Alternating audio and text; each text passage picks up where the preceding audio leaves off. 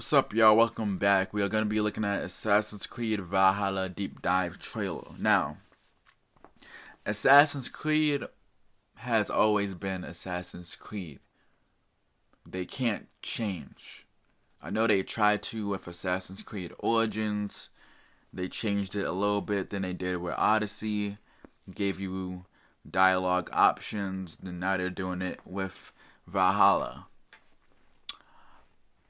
What I gotta say is that I like that they're taking on Norse mythology. Like they're going with the Viking setting. It looks like The Witcher 3, but they're going with the Viking setting. I get it. And ever since I watched that show Vikings, I like Vikings now. So, and the main thing I wanted in this game was the brutality that Vikings bring on the battlefield, and they got that down. Ever since I saw that gameplay a couple months ago, that gameplay is on point. They got the blood, they got dismemberment, they got the brutality, they got that down pack already. But it still seems like their faces are a little bit choppy. It don't seem like the game is fluent right now. The combat may look fluent, but I'm talking about like when they have when they're talking. It seems really choppy, and it seemed that way in Odyssey too. The frame rate is all over the place. I was watching this live stream earlier on Twitch, and the frame rate was crazy. And I was like, what the freak is going on? Don't the game drop in November? Now, this video is not about this game that I'm about to be talking about, but I want to bring it up anyway. Cyberpunk 2077. That game has gone gold.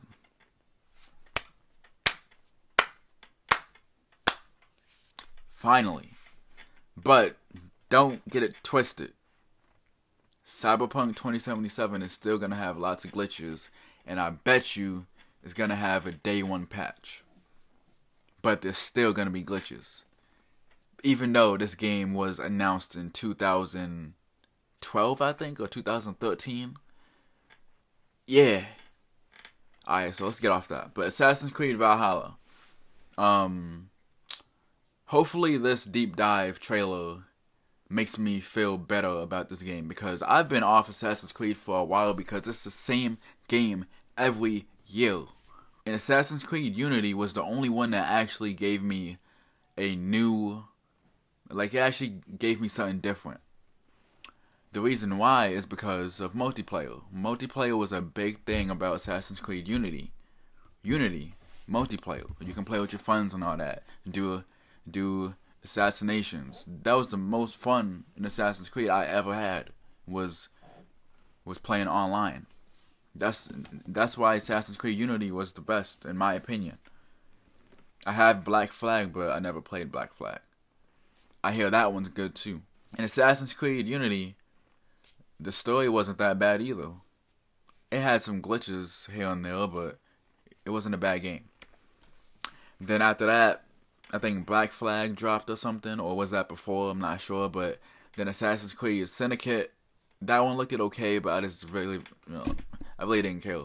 But then I think it was Assassin's Creed Origins. I heard good things about that. Then it was Assassin's Creed Odyssey. I thought about getting that, but then I saw it more. Then I just wasn't interested anymore.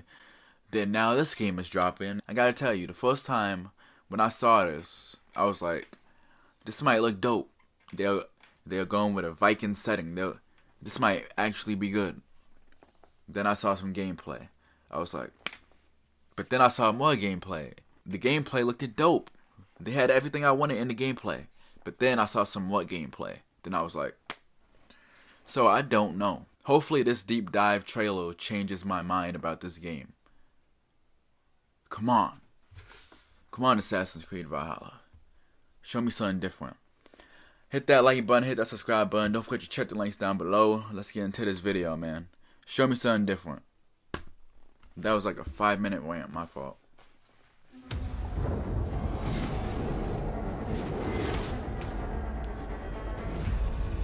I just wish that the characters didn't look so choppy when they freaking talk. Like, why can't it be fluid? Time of conquest. Alright. The age of Vikings. Yes, the Age of Vikings. Fire. I like that. In Assassin's Creed Valhalla, you play as Eivor, the fierce Viking war chief of the Raven clan. Okay. Eivor and their kin have forged into England to settle the new frontiers. But these are dangerous times, and each new landscape contains untold perils and mysteries to uncover.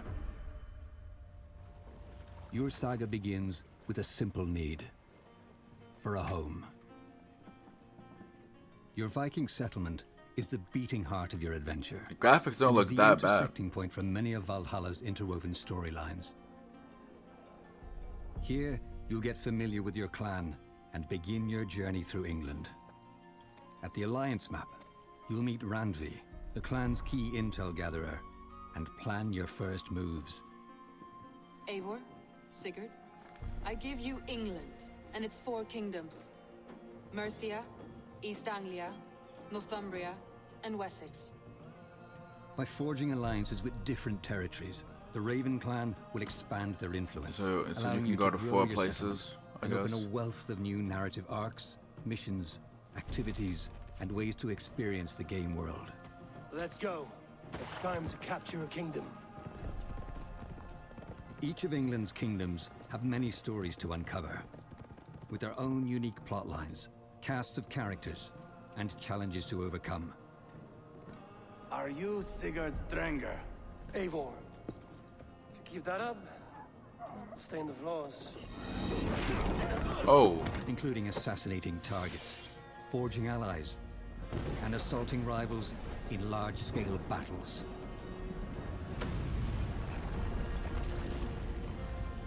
These story arcs explore the themes of honor, glory, leadership, and choice that are central to Eivor's journey. And your pivotal choices will leave long-lasting impacts across the kingdoms. 3 men, 3 possible futures. Who will serve us best in a time of true need?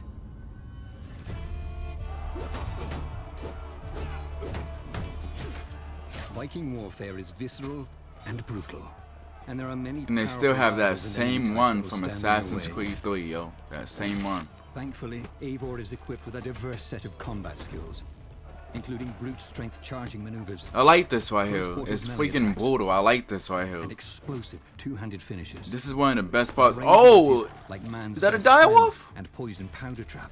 Is that a To ghost? flank and interrupt your foes from a distance. Your skills are upgraded through a progression system, which allows you to unlock perks and abilities. I like the to suit gameplay. your style of play. Special I feel like that's abilities straight. are found in books of knowledge, hidden throughout the world, and have their own upgrade tiers that improve their power I feel like that's and cool. effectiveness. As you forge deeper on your journey, your explorations will reward you with exotic gear from the far corners of the world, further unlocking combat options and dual-wield combinations, including the legendary Excalibur. Excalibur. Oh! I like that right there. Choice is central to Valhalla's player experience. But for some reason, I feel like this is gonna... At the start of your adventure, you'll have the opportunity to choose Eivor's gender, and you can seamlessly swap between She looked male like and that female female... Eivor at any No, time but she looked during that the woman story. from Vikings. To the Raven clan. I forgot her name though. Best of And it's friends not and Lagatha, it's fighters. not her. It's the other one. After a victory, you'll return home with resources. Looks just pillaged like from her, your yo. That's conquests, crazy.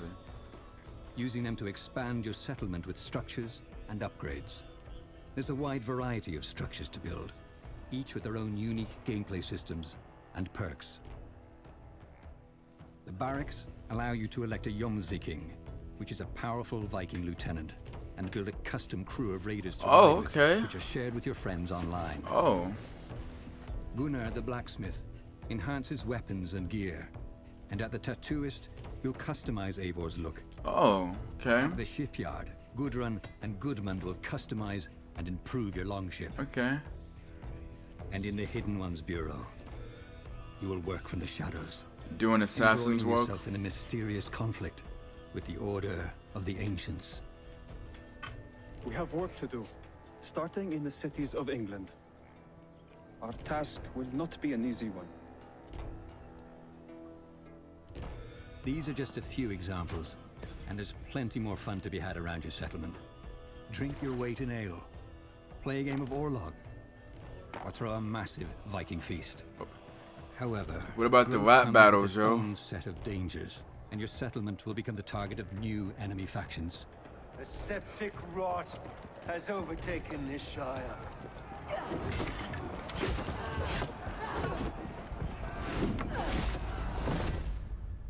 Valhalla's world is built for a wandering spirit. You'll uncover deeper layers to Eivor's own story, in a set of dramatic and intimate narrative through lines.